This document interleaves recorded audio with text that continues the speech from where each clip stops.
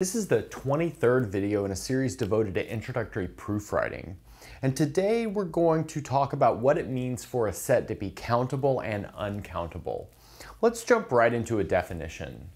So we say a set A is countable if it's either finite or it's equinumerous with the natural numbers. That is, it has the same cardinality of the natural numbers. And if you recall from last time, that was equivalent to having a bijection between the natural numbers and that set.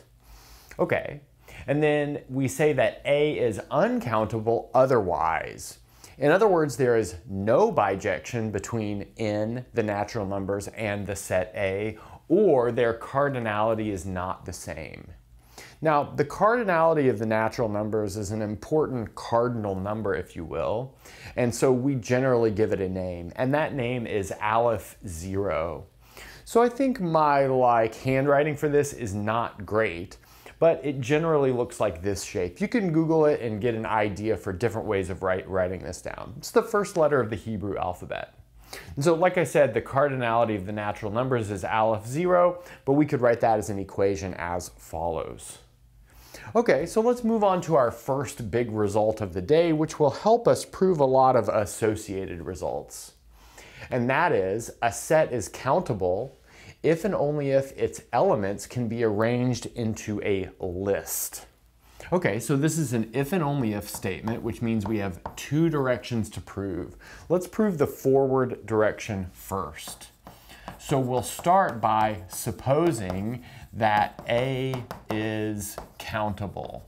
But notice that breaks into two cases immediately.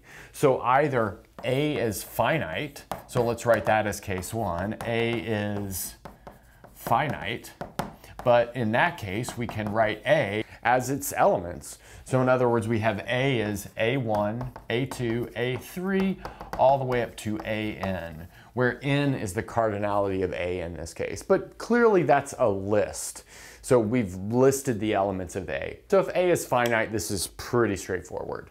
And so let's look at case 2, which is A is infinite, and thus the natural numbers have equal cardinality to A, and let's say that's via a bijection which I'll call F, which goes from N to A. But notice that this bijection can easily be used to build a list of the elements of A. So notice we have a list with every element from A, and that list goes like this. F evaluated at 1, F evaluated at 2, F evaluated at 3, F evaluated at 4, and so on and so forth.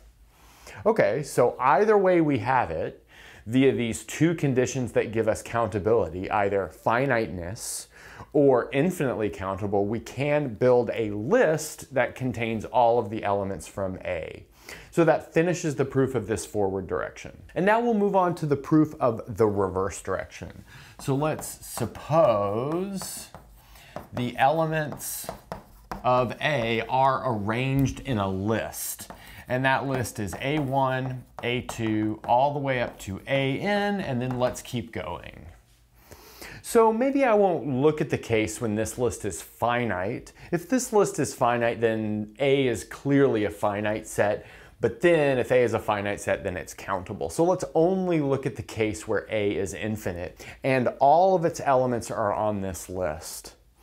But the fact that we've got a list of all of these elements gives us a really easy way of creating a bijection between the natural numbers and the elements on our list. And the natural numbers is just defined by the order of our list.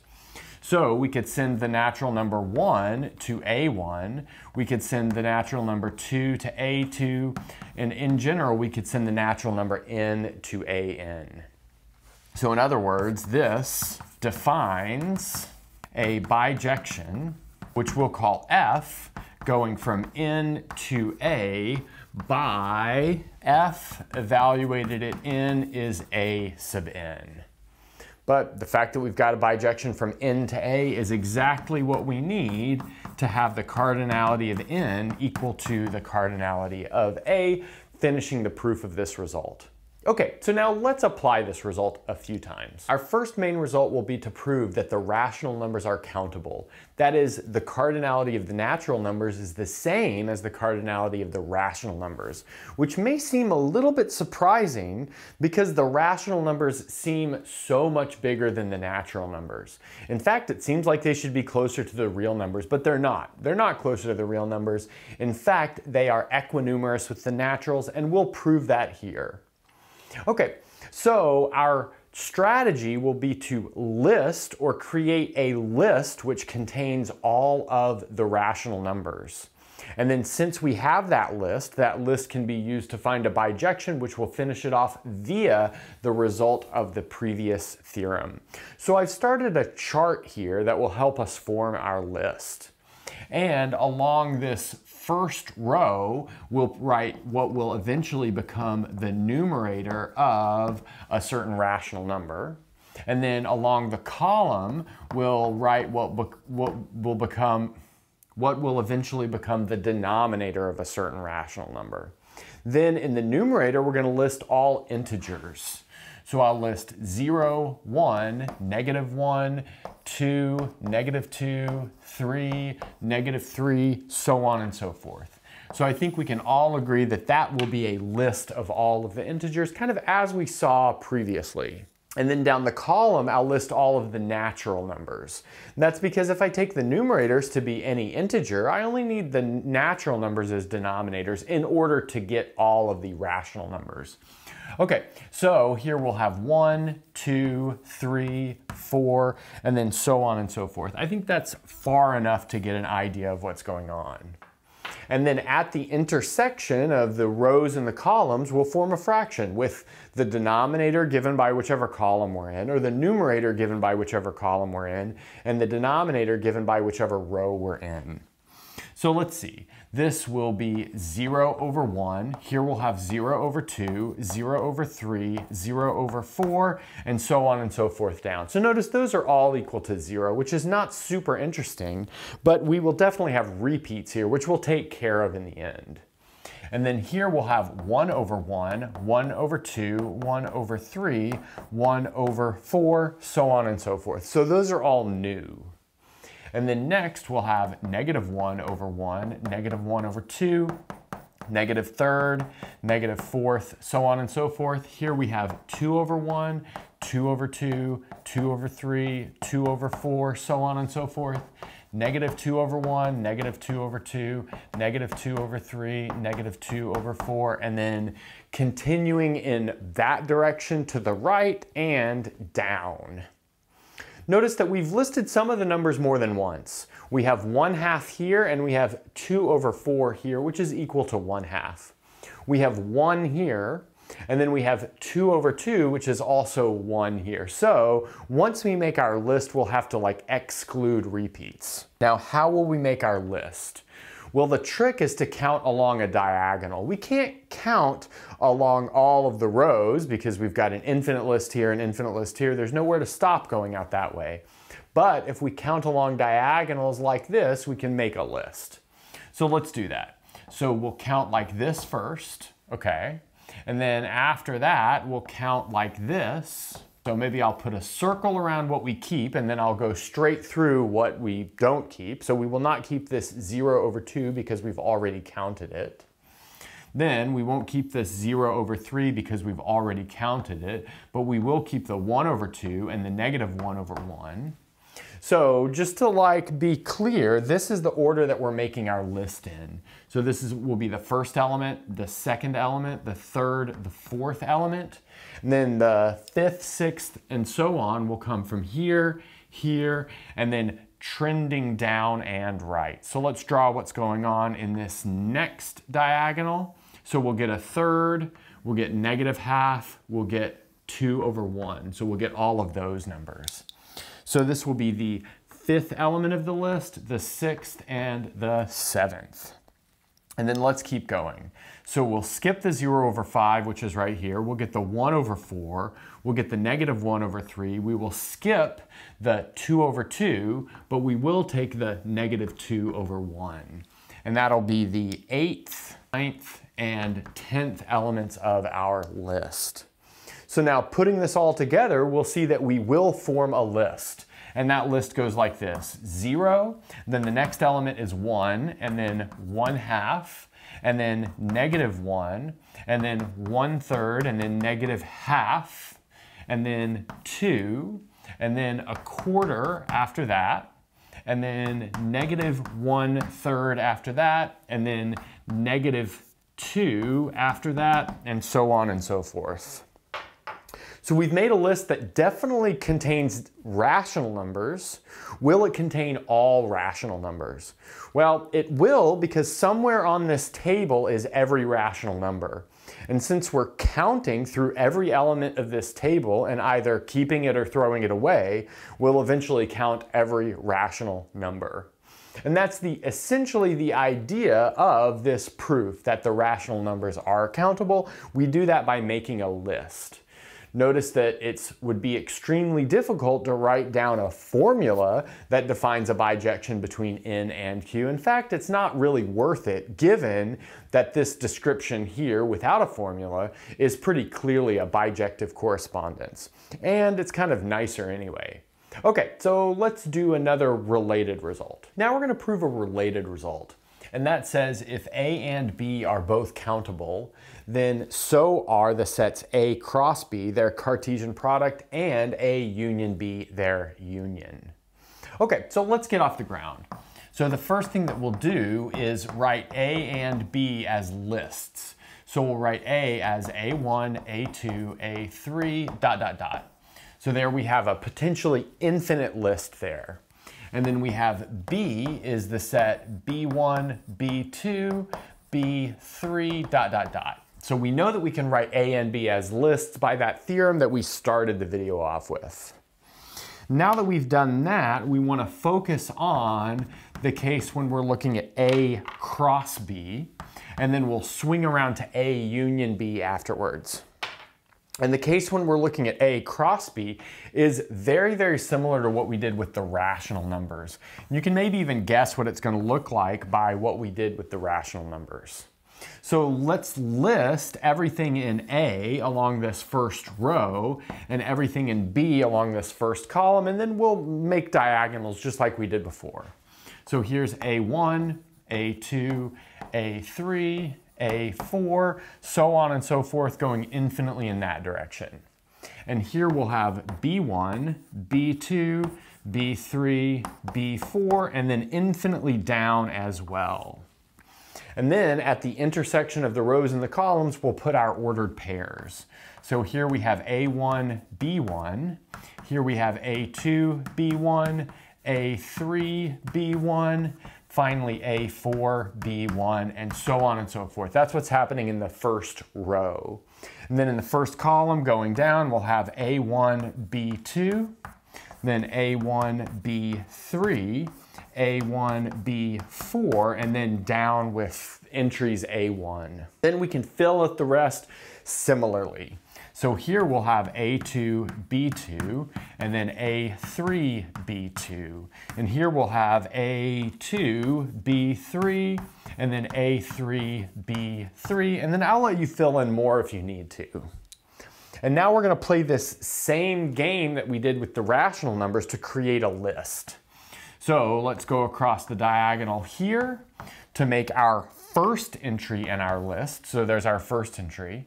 And then we'll go across this next diagonal here to create our second and third entries in the list.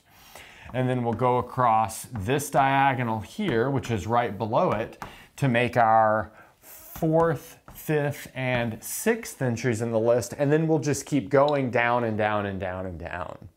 And since every element of A cross B is in this array somewhere, and we're going through every element of A cross B and like listing them in this certain order, that means we have actually formed a list of all of the elements of A cross B.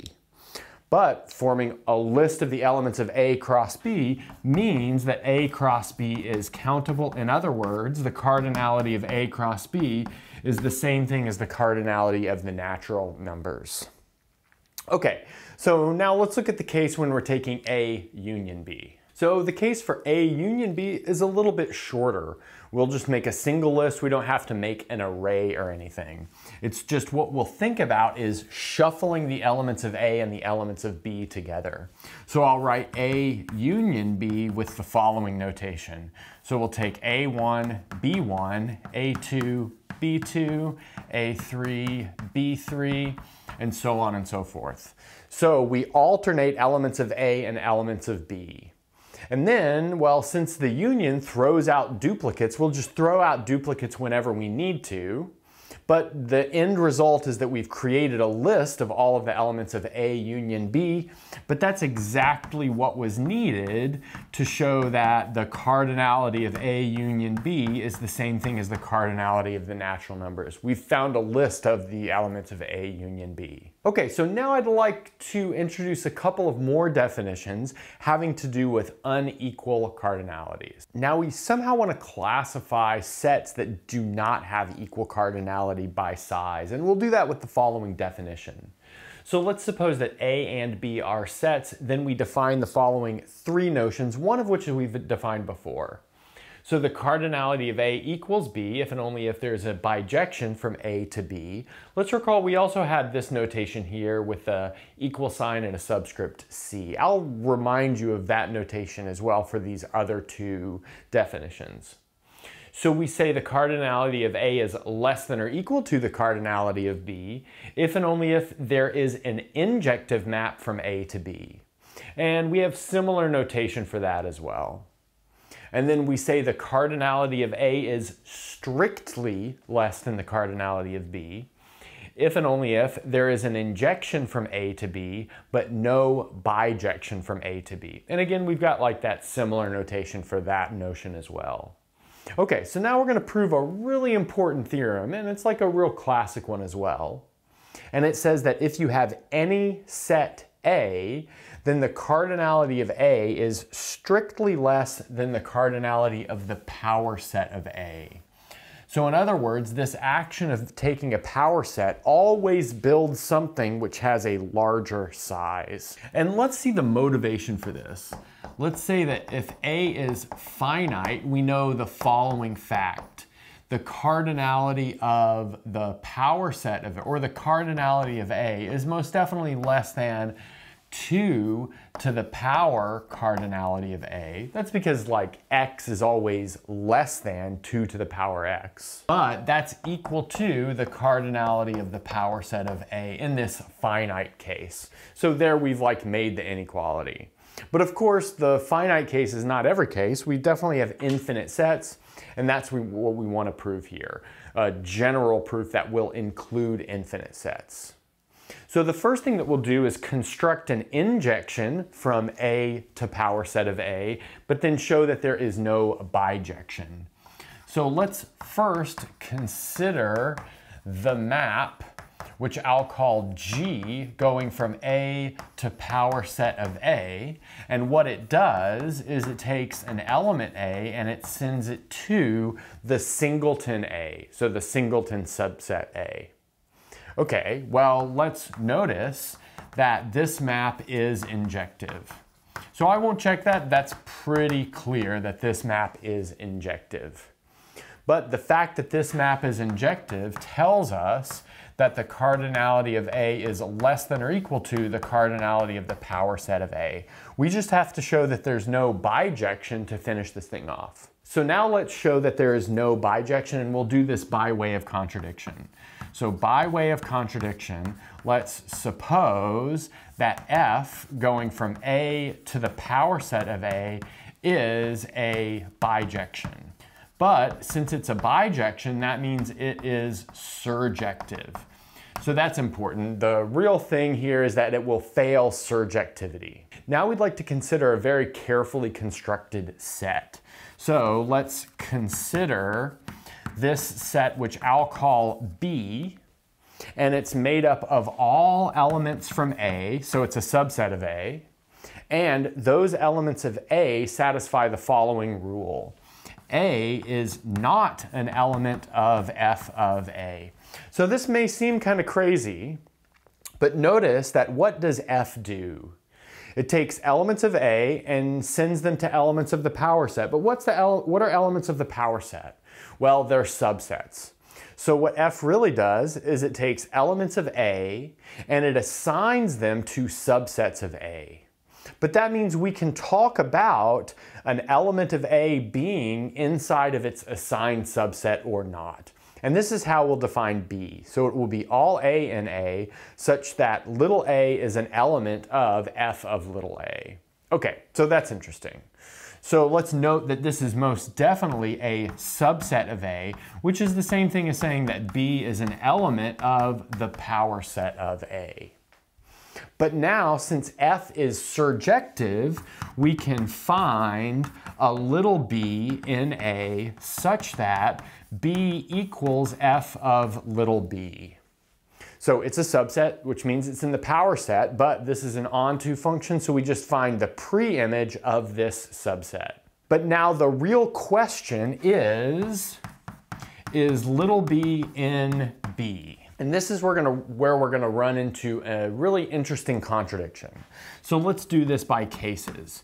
So case number one, which is B is an element from B. If B is an element from B, by the definition of this capital B, that tells us that little b is not in F of little b. Oh, but that's a problem because F of little b equals capital B. So we have, if B is in capital B, then B is not in capital B. But that's impossible. That's a contradiction. We have something happening and its negation happening at the same time. Okay, so now let's look at case number two, which is B is not in B. Oh, but this capital B equals F of little b. So we really have B is not an element of F of little b. But that's exactly the condition to land in B. So that implies that little b is in the subset of B. But that's another contradiction. We said that B was not in capital B, and that implied that B was in capital B. So something is true and its negation is true at the same time, which is another contradiction. But those are the only two cases. Both lead to contradictions. So that means up here in our assumptions, we made an assumption that is false. And what is that assumption? Well, the assumption is the existence of this bijection from A to the power set of A. So that means no such bijection exists, but since no such bijection exists, we have satisfied the condition down here for the cardinality of A being strictly less than the cardinality of the power set of A. Okay, so I want to do two things before we leave. One is look at a result that's built off of this, and then also give you some warm-up exercises. So it follows from that last theorem that we proved that we have an infinite list of non-equal infinities. So we could start with the natural numbers, which is a countably infinite set, and then we could take the power set of natural numbers and create a set with cardinality, which is strictly bigger than the natural numbers. Then we could take the power set of that and create another set which is bigger than the cardinality of what we had in the previous step. Then we could continue taking the power set forever and ever and ever and create all of these infinite sets with unequal cardinalities, kind of increasing cardinalities, if you will. Now you might say, well, I know that the natural numbers lives right here. Well, is there anything maybe more common that has the cardinality of the power set of the natural numbers? And yes, in fact, the real numbers has the cardinality of the power set of the natural numbers. Then what about the power set of the power set of the natural numbers? Well, yeah, all functions from R to R, not continuous functions, but all functions from R to R has the cardinality of the power set of the natural numbers. Then you can keep going and these things get kind of more obscure. Maybe another question, which is obvious to ask, is, okay, I have an infinite set here, natural numbers. I have an infinite set here, which is either real numbers or power set of natural numbers. They are unequal. One is larger than the other. Is there any set in between them? In other words, can I find an infinite set whose cardinality is larger than natural numbers but smaller than real numbers? Well, that's actually unknown, and that's in fact known as the continuum hypothesis. And also, in fact, it's been proven that it's impossible to prove it true or false. And versions of set theory are consistent with it and without it. So I think that's pretty interesting in itself. Okay, so now that we've said all of this, I'll leave you with some warm-up exercises. So now I've got 3 nice warm-up problems based on what we saw today. The first is to consider the following set, which I'll call A. It will be all ordered pairs m, n, where m and n are natural numbers, and m is less than or equal to n. So let's show that's a countable set. Next, let's describe a partition of the integers into 5 countably infinite subsets. So you'll have to recall what a partition of a set is, but that might be a nice review. And then finally, let's prove that the set of all complex numbers is in fact uncountable. And that's a good place to stop.